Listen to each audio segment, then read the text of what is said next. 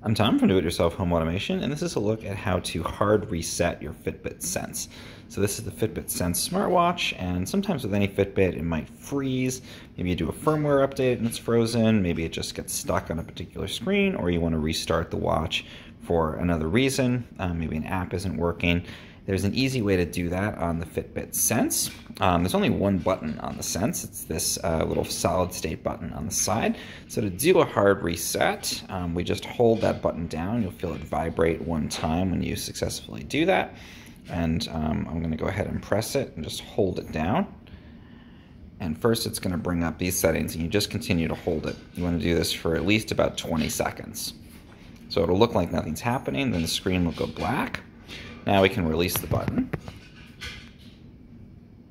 Let's give it a moment. You'll see the Fitbit logo comes up. That means you've successfully hard reset or restarted the watch. And then this should, in about maybe 20-30 seconds, we should see the home screen come back. And then it will be ready to sync again, ready to use again after that. So again, this is a good procedure if you find your watch isn't syncing. If it's frozen, you can usually still do this without having to wait for the battery to run down for it to restart.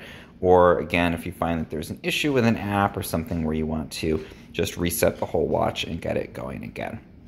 So it's going to start up now. I'm going to press this button to come back, and we should be able to come back now to the home screen, all restarted and ready to go. So that's how we hard reset or restart our frozen Fitbit Sense.